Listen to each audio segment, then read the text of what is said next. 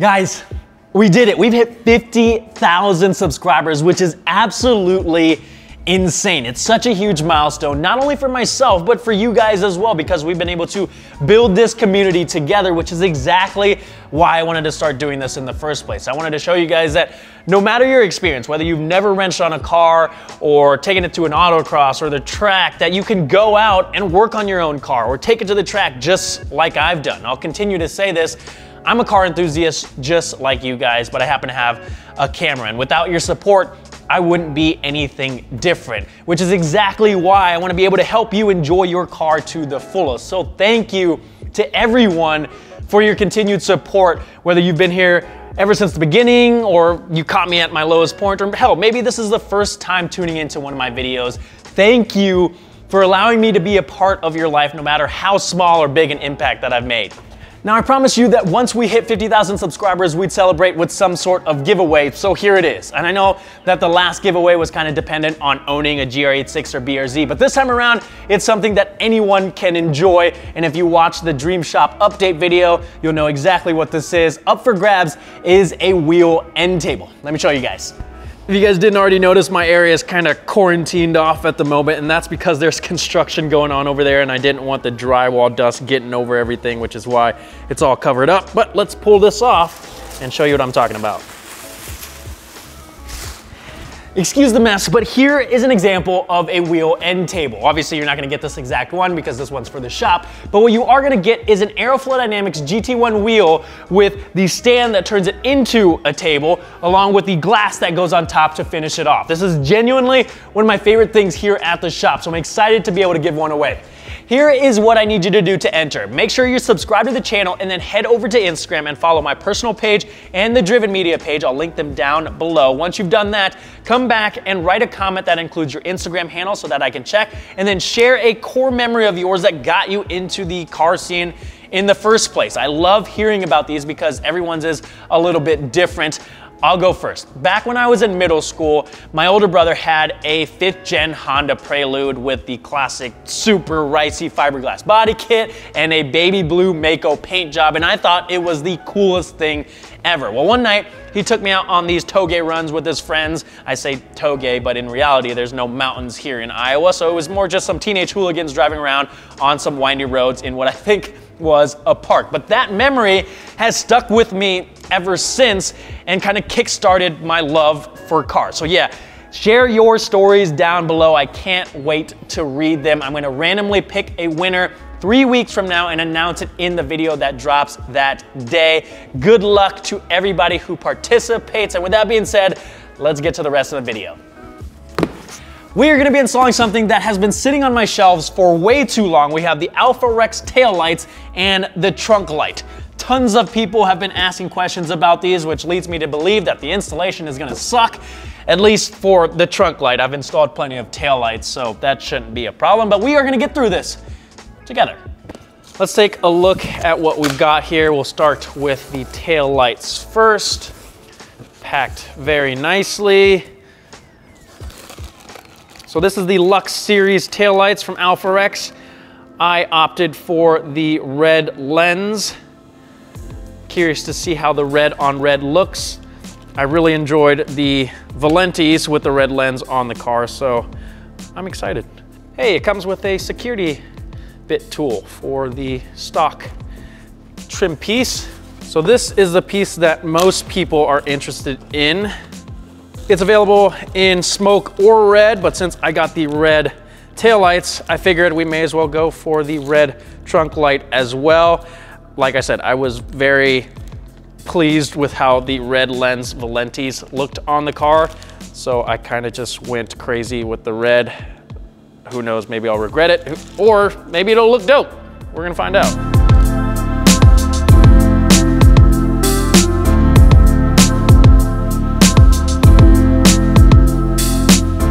We're gonna start with the tail lights first. You guys know the drill. Grab a plastic pry tool and we're gonna pry off this plastic trim piece on the inner side.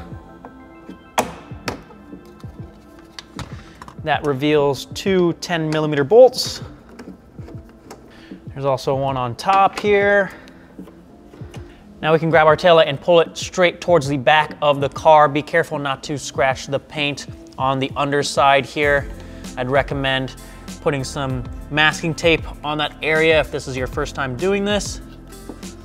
Once you have the taillights off of the car, you want to look on the back side. I have this flipped upside down right now. We need to transfer over the trim piece that's on the very top. It's held in with 2 of these screws that you'll need that security bit tool that's included. I have a security bit tool set, so I'm just going to be using that instead.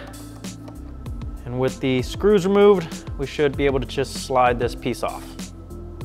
We can take our new taillight, and you can use this pin right here to guide the trim piece into place, and then install these screws that you took off of the stock taillight into the same locations. We're going to connect our new taillights. Now if you look on the back side of the taillights, you'll also see these 2 blue wires that are connected. This controls your turn signal. By default, they come connected, which means you're gonna get a normal blinking turn signal. If you disconnect them, which is what I'm gonna do, that gives you a sequential turn signal. I'm gonna tuck these down here. To be safe, I would recommend probably taping those up with some electrical tape. And now we are going to carefully line up the tabs on the outer side as well as the one on the inside here, and the taillight should slide right into place. And all we need to do is reinstall the hardware. On the driver's side taillight, you'll notice an extra white connector here with a black and green wire. This is for the trunk light bar. If you aren't installing one of those, you can just disregard this and just connect the white connector and then decide if you want to keep the blue wires connected or disconnect them for the sequential turn signal.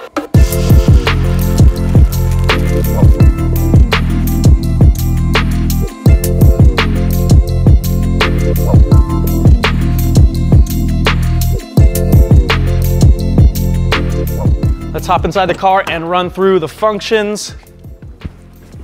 As always, I'm gonna start by turning the headlights on so you can see the startup sequence, which is one of the most unique features about these tail lights. It's sort of a snake effect around the outer ring, getting brighter each time until it turns off and then fades back in. And this is how the tail lights are gonna look at night when you have your headlights on. It's such a distinct look. No other tail light has this sort of design. I'm gonna step on the brake and you'll see it's the upper portion of the center of the taillight, super bright and visible to those behind you. No one can say that they didn't see you coming to a stop or slowing down. And then here are the hazards. You can see the sequential turn signals going from the inner side of the light to the top corners. And again, if you prefer just a normal blinking turn signal, all you have to do is make sure those 2 blue wires are connected when you're installing the taillights, and you'll have a normal blinking turn signal instead of the sequential turn signals. Now let me turn the headlights off so you can see what these will look like during the day. Here are the brakes again. This time around, not only will the top center portion light up, but the outer ring lights up as well, making them even more visible during the day. And then hazards again. And there you have it, guys. Now we can move on to the trunk light bar. I'm not gonna lie, I was a little bit worried that I overdid it with the red on red. Just because the Valenti red lenses looked good on the car doesn't mean that these would. But look at that, guys. We did it again. I don't know what it is about the red on red, but it looks fantastic. With it being a black base, it gives the outer portion of the taillight here more of a dark cherry red, which contrasts against the red paint really well, and also makes it blend in a little bit better with the black accents across the trunk. And then this outer ring portion, which is the parking light, matches up almost perfectly with the red paint on the car. Look at that, guys. I can't wait to see what this is gonna look like once we have the trunk light bar installed. We gotta take a moment to thank the sponsor of today's video. If you happen to be someone who enjoys working on your own car, doing your own maintenance and servicing it, do me a quick favor and look into Techron's Fuel System Cleaner. I know a bunch of people that change their own oil, brake pads, rotors, and brake fluid and transmission fluid, but they never do anything about their fuel system. So they could be getting carbon buildup and corrosion that's happening and you don't even know about it. Well, Techron makes it super simple and easy. Pick up a bottle of this, dump it into your gas tank. I usually do it every oil change to make it easy to remember. And this ensures that your fuel system stays clean and clear of that carbon buildup and helps to protect against corrosion. I use this in all of my cars, the GR86, WRX, my truck, my wife's Mazda CX-9 that has over 330,000 miles on it. And with the routine use of this, we have had no problems whatsoever. Hopefully, these two cars make it to 150,000 miles. But yeah, if you care about your car, add some Techron Fuel System Cleaner to your routine maintenance and take care of your fuel system. I'll leave a link down in the description. We are done with the easy part. The trunk light bar requires a little bit more work than the taillights because it's incorporated into the trunk itself. So what we actually need to do is remove this upper portion with the duckbill and make some modifications to it to allow the trunk light bar to be installed. On the underside of the trunk, we need to remove these 7 pop clips that are holding this cover in place. And that's gonna give us access to the nuts and bolts that are securing the trunk spoiler to the trunk. We're gonna wanna disconnect the 2 white connections. This one's for the 3rd brake light. This is also the perfect time to install an F1 blinking module if you want. They're back in stock. And then this is for, I believe, the camera and trunk button. I'm also gonna push these through the hole so that we don't have to tug on the gaskets and risk damaging them. And now there are a total of 6 8mm nuts in these openings here that we're going to remove. Be really careful not to drop these into the trunk opening, otherwise you're gonna have a hell of a time trying to fish them out. So when you're unscrewing these, keep pressure against the trunk so that it doesn't come off of the long stud, and then just take your finger and make sure it doesn't fall out of the socket and then pull it out. On both sides of the trunk in the area right above the taillight, you're gonna have 2 more 8mm bolts that you're gonna wanna remove. The only thing holding the trunk lip in place now is the plastic retainer clip. So we need to firmly pull the trunk lip off of the trunk. The easiest way to do so is open up the trunk all the way and we're gonna push it towards the front of the car on the outer edge here. So on this black plastic piece, I'm on the passenger side right now, I'm gonna put my thumbs on here and press it towards the front of the car until I hear those clips pop out. And you're gonna have to use a decent amount of pressure. It's a little bit scary, but you won't be breaking anything.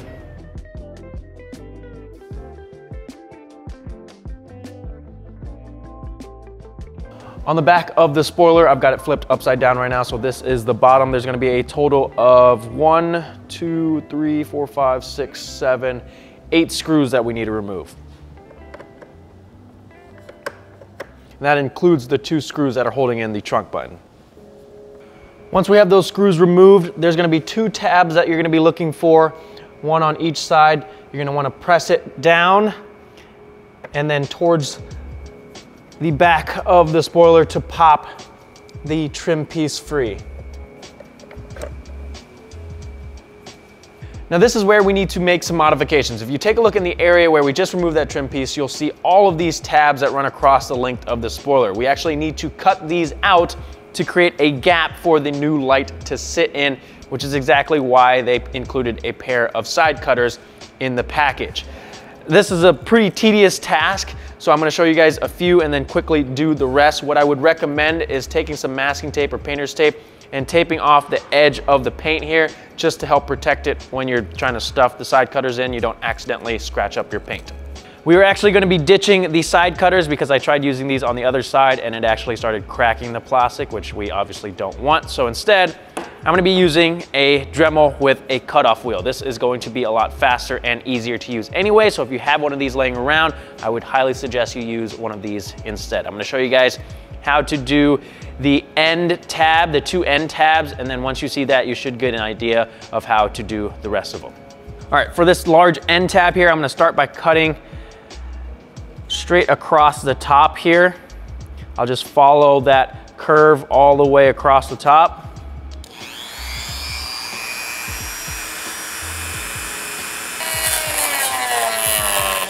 Now we're gonna come over to the side and we're gonna follow this line.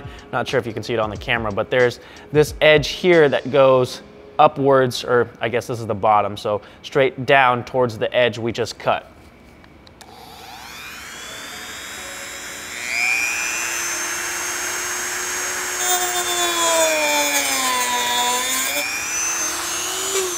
Now for this bottom portion here, if you look inside this gap, there is a piece that goes across the bottom. I'm gonna use that as a guide to cut the side piece right here.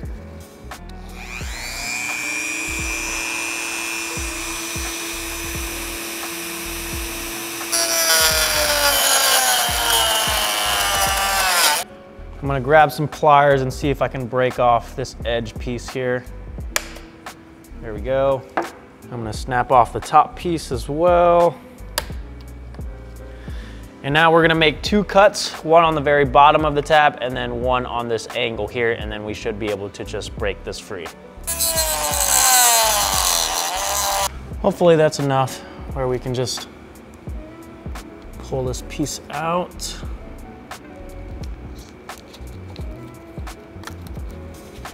And there we go, just clean up these edges. For this next one, I'm gonna make 1 small cut at the very top first.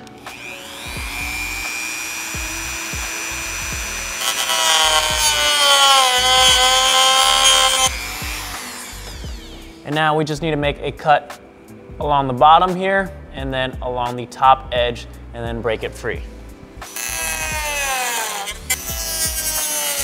And there you go. Now it is pretty much completely off, and it leaves a gap here. And we just do the rest of them to open up that gap. And then we need to drill some holes to route the wiring, and then we can install the light bar.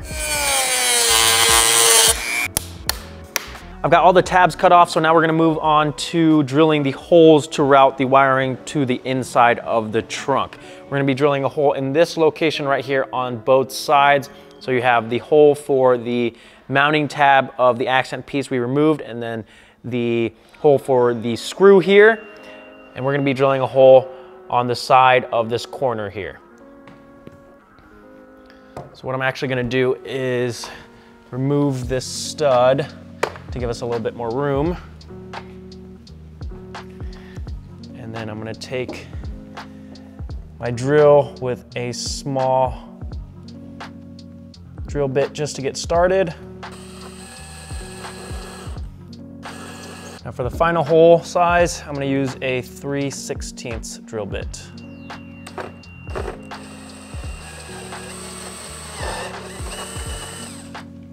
Now is the moment of truth. We're gonna test fit the light bar to see whether or not it fits. So we're gonna route the wiring through those holes we drilled first. All right, fingers crossed, guys. All right, I think we are good to go. Perfect. All right, so now we're going to reinstall the screws that we took out. I'm gonna double check it again to make sure there's not any weird gaps. And then we can put this thing back on the car. I've got the new light installed onto our spoiler, but before we move on to the wiring and getting this thing reinstalled onto the car, let's talk about the trunk button, because a lot of people have had questions about this, and I know some people haven't been able to get it to work. What I found on mine is that the button on the AlphaRex light itself is really sticky. So when I press it, it would get stuck in that position, which means it wouldn't release the OEM trunk button. So what I did was pulled that button out using some needle nose pliers and took a 16/64 drill bit and bored out that hole so that the button could move more freely. You just want to take your time with this and be careful so you don't crack your lens or anything like that. but once you've done that, the button moves a lot better, and you can hear that when I press the button, it'll click and then release. I don't know how well the mic is gonna pick that up. But once I press it, the button goes back to its original position and it's not continuously pressing on the OEM button. You may also want to loosen the screws that are holding the OEM trunk button in place just to give it a little bit more room, because I found that the further the button gets pushed towards the front of the lens here, the more stuck it gets. But now that I've bored out that hole, we don't have that problem. So if you are running into an issue where your trunk button doesn't seem to be working after you've installed this, or you don't hear that clicking noise, that might be the culprit. Just take a 16/64 drill bit and bore out that hole a little bit and you should be good to go. Now, let's deal with this wiring. We've got 4 wires coming out the back. What we need to do is take the 2 wires on the passenger side and route them over to the driver's side behind these supports. And we need to connect the 2 green wires together and the 2 black wires together. So grab the included red Vampire clamps. I'm gonna start with the black wires. Take the wire from the passenger side, slide it into the hole that is closed off on the end, and then grab the driver's side wire and slide it into the open slot on the side and kind of push down on that metal piece to lock them into place. Make sure that they are centered into the slots. And we're gonna grab a pair of pliers and squeeze that metal piece, and that is gonna connect the 2 wires together. Like so. Once that metal piece is level with the red plastic, we can take this piece and fold it over and lock it into place. Make sure the wires aren't going anywhere, and those 2 wires are now connected. We'll do the same thing with the green wires. So the wire from the passenger side slides into that hole that is capped, and then the driver's side wire goes into the open slot.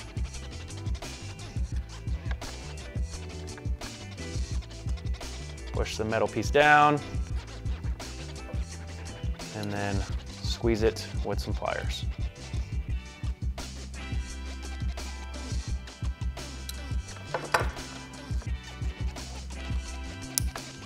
Perfect. The wires are now connected together.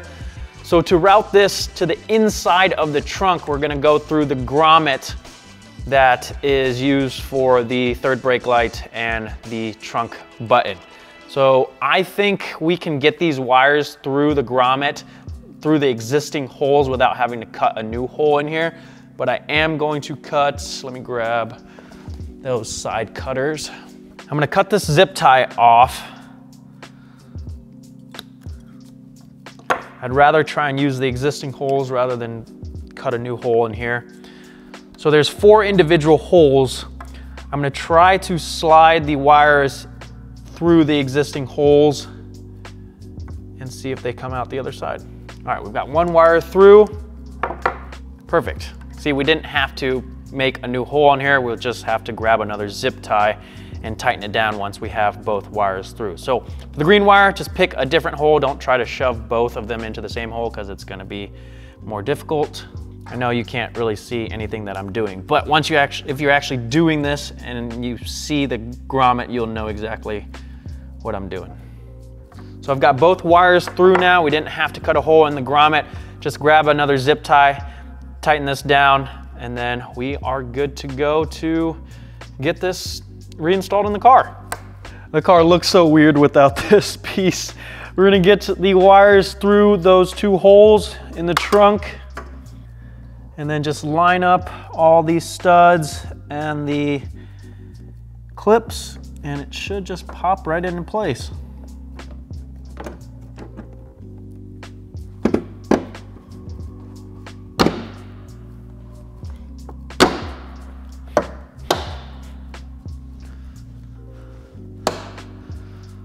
Look at that. Before we go any further, let's just take a look at this. Right off the bat, I can already tell that the fit and finish of this is worlds better than the one that I tested previously.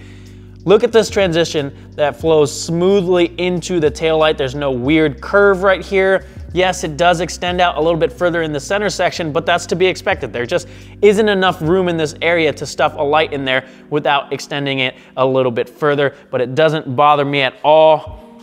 And again, the red goes hard, guys. Look at how good that looks.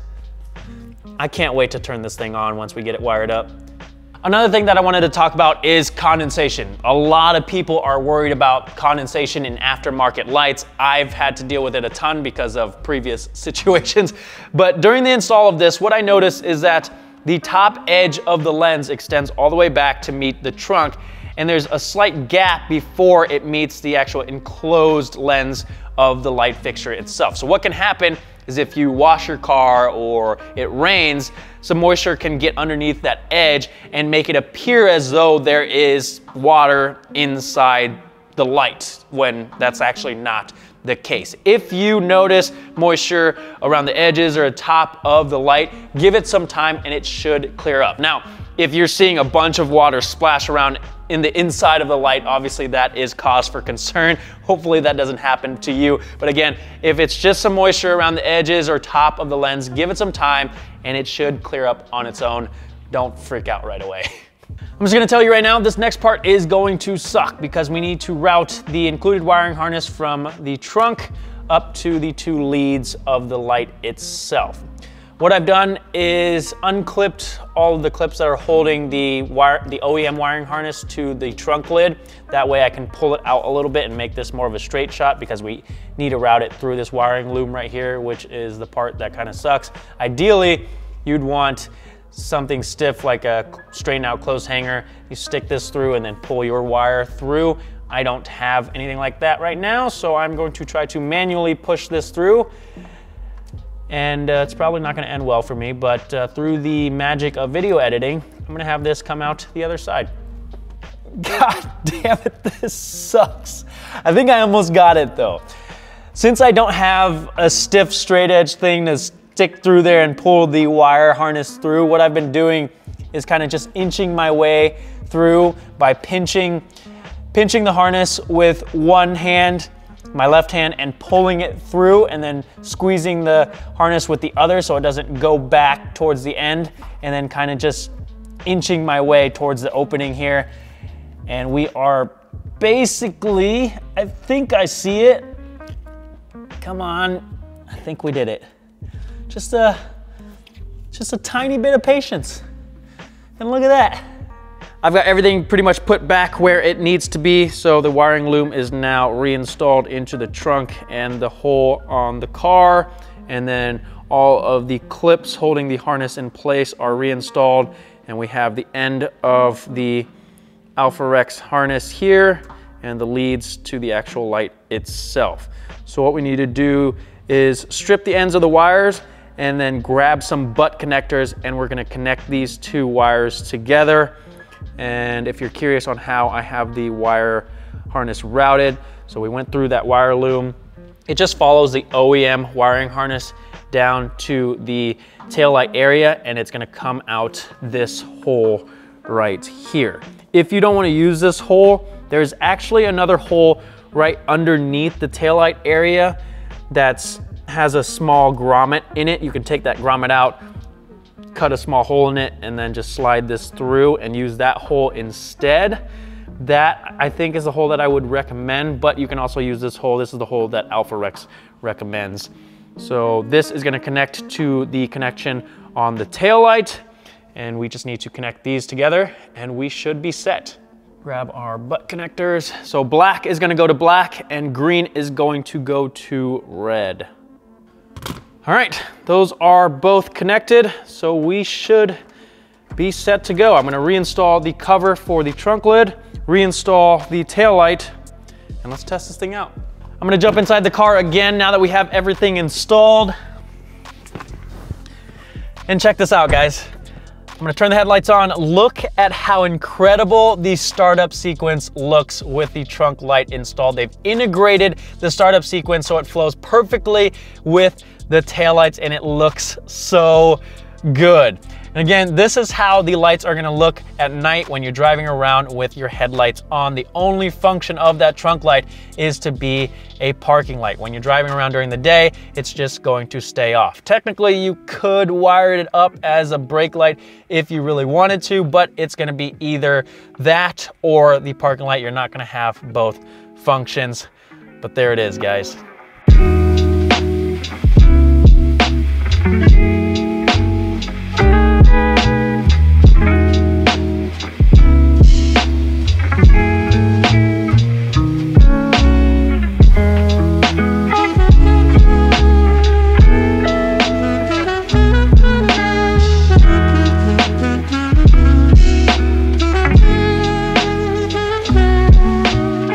And there you have it, guys. We have both the AlphaRex taillights and the trunk light installed, and I'm loving how this looks. The way they've integrated the trunk light bar into the taillights is perfect. The startup sequence is nuts, and then when the lights are on, it's such a eye-catching and unique appearance. If you guys are wanting to pick some of these up for yourself, maybe you want the red lens like I did, or the smoked or clear lens, all of them are available on the Driven Media website. I'll leave links down in the description. Maybe we need to do their 4th brake light next. Let me know what you guys think. Did I overdo it with the red, or does this look as good as I think it does? I'm curious to hear your guys' thoughts, but that is gonna do it for today. If you're enjoying the content, make sure to hit that subscribe button, give this video a thumbs up. Thank you guys so much for watching. Don't forget about the giveaway, and I'll see you guys next time.